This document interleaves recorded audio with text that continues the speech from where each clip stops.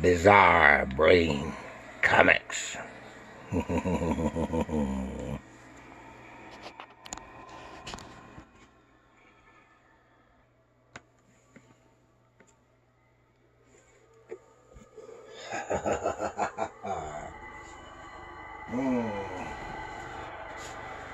Yes. Here once again is the Dark Librarian, here to tell you tales of terror. I'm here with my friend Mr. Bones.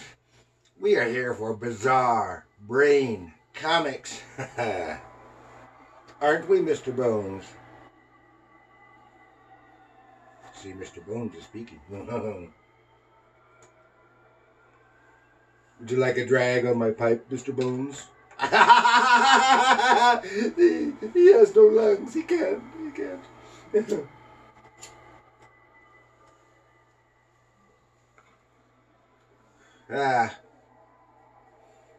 And this time we're going to talk about a comic that Mr. Bones is holding in his skeletal hands. It's the mini ghosts of Dr. Graves. This is issue 42. 42! The answer to the ultimate question of life, the universe, and everything. From Charlton Comics. Ooh, Mr. Bones, you moved. And we will consult the big book of knowledge. Won't we, Mr. Bones? Not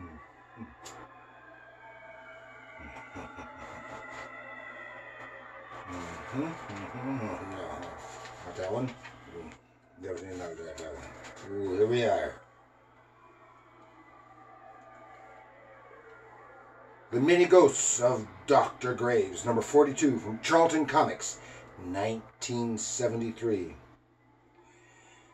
And the story we're going to look at is An Unfinished Tale by Joe Gill and drawn by Tom Sutton. And The Mini Ghosts of Dr. Graves is an American horror anthology title from Charlton Comics. It often featured stories by Steve Ditko. We all know Steve Ditko. Then Dr. Graves was the fictional horror host, and he occasionally participated in the stories he told. And it ran from 1967 to 1986 for a total of 75 issues. And the character of Dr. Graves was created by Ernie Bach, or maybe it's Bachi. Many of the creators in this title also worked in sister titles, such as Ghost Manor, hosted by Mr. Bones. Oh, you were a host too, Mr. Bones. Ghostly Haunts, hosted by Winnie the Witch. Ghostly Tales, hosted by Mr. Dead. That's D-E-D-D. And Haunted, hosted by Impy, and later Baron Werewolf. I like that name better. Dr. Graves was introduced in issue 55 of Ghostly Tales in the story The Ghost Fighter by Ernie Bach, before hosting his own title. Now, the artist Tom Sutton, he was from 1937 to 2002. He was an American comic book artist, best known for his work for Marvel Comics. He did a lot of inking over there. And Warren Publishing's black and white horror magazines such as Creepy, Eerie, and Vampirella.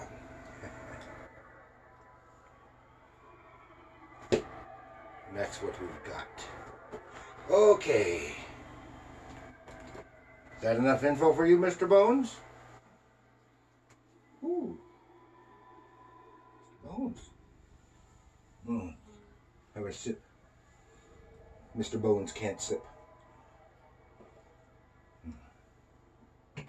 And now,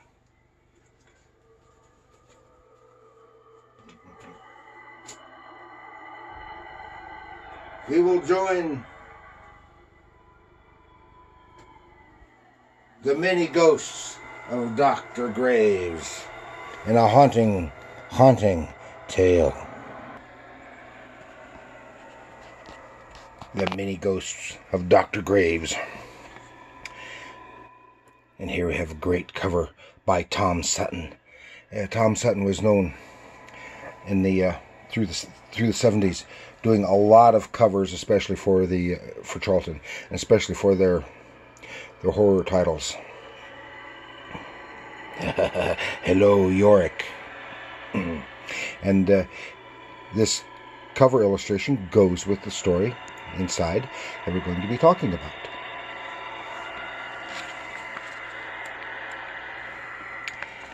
And here it is.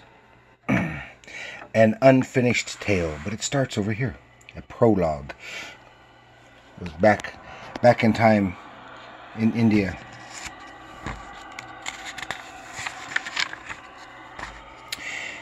In ancient times in India, a man is captured and he's gazing upon this beautiful woman. He says, "I came to see thee, goddess." She's a goddess. Goddess of the storms. I was told thine eyes held more beauty than all the world. And having beheld thee, I face death smiling. You must, invader. It has been written so. But I, Kali, have the power to grant thee reincarnation in a happier time. Chunk, he just lost his head. So here we are. Then, in the present, in India, there's this fellow, what's his name? Earl Thompson. And here's our host, Dr. Graves. And he's telling the story how that this man, Earl Thompson, is in India. And this is a really nice job here on this ancient temple in the background. And he's talking with this lovely young lady. And he's saying how he's read translation of the Puranas, Miss Shindy. And one of those ancient texts is of great interest to me. And he's talking to her, and he wants her to lead him to the fabled temple of Kali. If you know, and if you've watched Indiana Jones and the Temple of Doom, that's someplace you don't want to go, because that was the temple of Kali where they were killing everybody. Anyway, she said she agrees, but tells him that it won't be what he expects. And here they are off into the Indian jungles, and they set up on elephants to get them through. It's a really nice elephant there, Indian elephant. And it is real good with the costuming for the period, for the location and stuff. And they're tramping through the forest, camping, and they chat, and they talk. Get to know each other a little bit better. When we first met, did you feel for a moment that we had met before? Yes, but that could be explained. Majira is her proper name. And yes, Earl, it was another place and another time. Oh. And then they talk about Kali and her husband, Shiva the Destroyer. But Shiva destroyed only to restore what he destroyed in a better, purer form. Saying Kali is goddess of the wind and goddess of death. Nice draftsmanship. I think he did a better job here than he did in overall in the Vampirella stuff, which from several years earlier, which I covered last year for Halloween. And here is, while he's sitting there, there's a cobra appears, and she says, "Don't move, don't move," and he's about to be attacked by the cobra, and he inserts himself between him and her. But then she stops him. And then her eyes flash, and suddenly the cobra is gone. How did you do that? Perhaps it was hypnotism, or some kind of oriental magic, like the Hindu rope trick. Oh, she's got him hooked. He's very interested. And finally they arrive, and it says, "There it is, Arl, the secret temple of Kali. Have you ever seen that before?" "No, only an old woodcut or an engraving somewhere, perhaps, but otherwise..." But he's thinking the temple looks familiar to him. "No, it isn't. No, it has never been seen, and there have been no photographs, no woodcuts, no engravings. No, so you couldn't have seen it before, not in this life." This is a nice shot right here. It's a long panel so that you can see him in relation to the temple. They enter the temple, and there are acolytes there. And she has him stay right here until you're called for. Then he is called for, and he goes up, escorted up the stairs till he meets. Oh, well, there's Majira. She's sitting on the throne. Oh, and he comments on how nicely she looks in that slinky dress, and says, "Do not address me in such a manner again." And he does. And she says, "Would you give your life?" "Oh, explain, please, the tale of the Aryan warrior who entered this temple, even though he would pay with his life."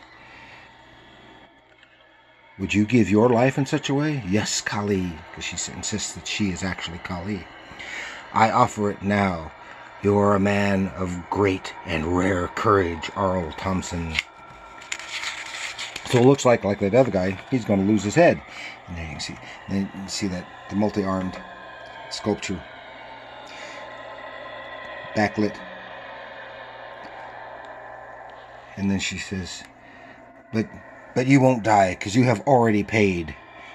Already paid for yes, he's already paid for a glimpse of beauty, because she is in fact Kali, and he is in fact the warrior. "We shall meet again, viewer of beauty," in that flashback there. Yes. He was, and he is the reincarnation of that warrior. And she takes him deeper into the temple. It's a really nice detail on the background in that temple. And says, "Whether you're a goddess or woman, Majira, I love you." Those were the magic words. And then they're together. "There is no temple of Kali, Arl, not anymore. Are you disappointed?" "No, Majira. I found you. I think I've been searching for you for a long time." Well, that ended kind of funny, didn't it? That ended almost like a romance story. Yeah, it could have been, but it was spooky because of the goddess and the reincarnation aspect. No, so it's also kind of fits in with the ghostly theme. And that's what I've got this time for the many ghosts of Dr. Graves. Thank you for joining the Dark Librarian. Please like, share, subscribe, leave a comment. And remember, comics are